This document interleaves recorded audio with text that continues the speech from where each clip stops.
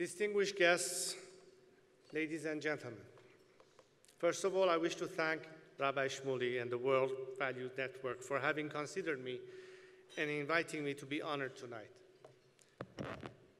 I am humbled and deeply touched by this recognition. I also thank Michael Steinhardt for his kind introduction.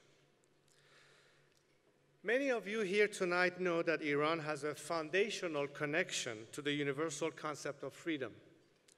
The Cyrus Cylinder is considered to be the first charter of human rights in which Cyrus the Great freed the Jewish slaves in Babylon and helped them rebuild their temples.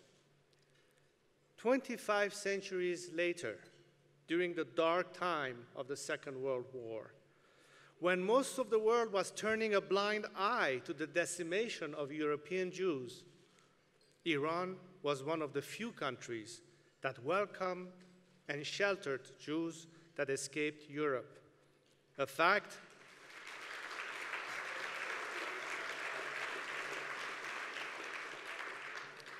that is a source of pride for my country and my family. But while Iran has this proud history, my own compatriots have been held hostage for 37 years by a clerical regime that abuses the very notion of freedom. Since I left my beloved Iran, I have dedicated my life to fighting for my compatriots' freedom and their human rights. I do appreciate the fact that by recognizing my efforts, you have demonstrated your care and concern about the plight of the millions of Iranians who have suffered under the repression of the clerical regime ruling my homeland. I dedicate this recognition to the brave Iranians who have lost their lives in the struggle and to those who continue to fight for freedom.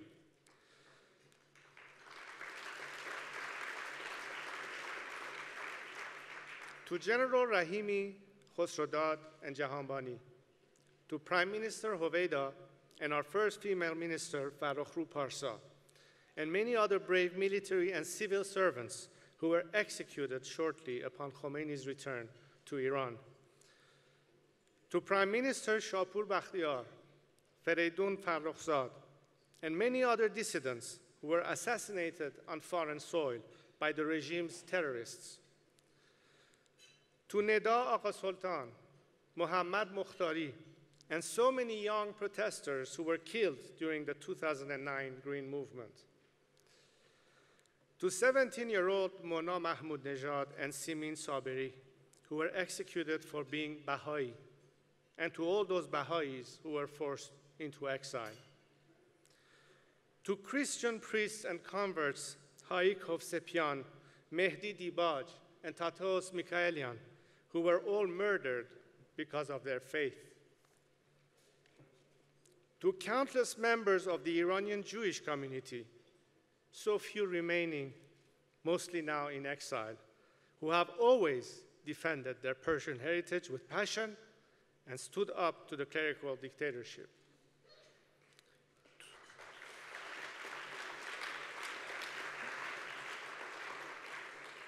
To the Gonabadi dervishes and all persecuted Sufis. To Ayatollah Kazemin Burujerdi, who has been jailed and tortured for many years, but who continues to bravely preach secularism and the separation of religion and state. And to all civil activists, journalists, lawyers, workers, students, and educators who have defied repression and continue to fight injustice in our national struggle for freedom.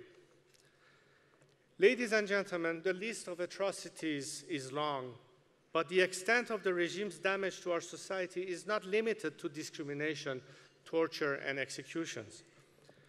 This regime has also destroyed an economy that once had the highest GDP in the region prior to the revolution. It has turned Iran into a pariah state and has also destroyed Iran's delicate environment.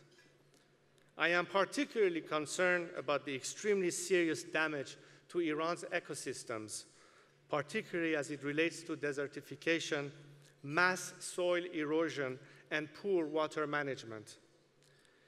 Iranians devastated by desertification may now be forced to migrate to other regions of the country with very little chance for employment, housing, and access to resources.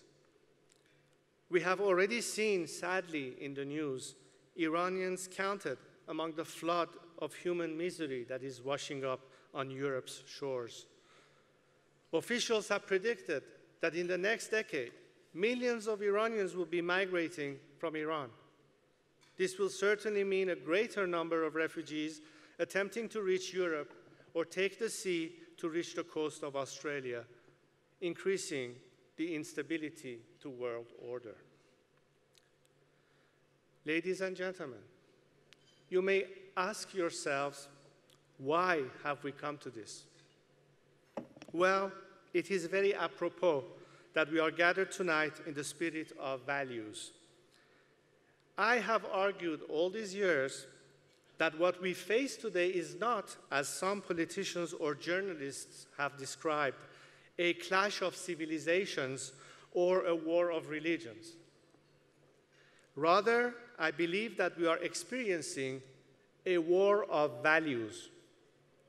There are those like us who believe in human rights, equality, and who stand united against all kinds of discriminations.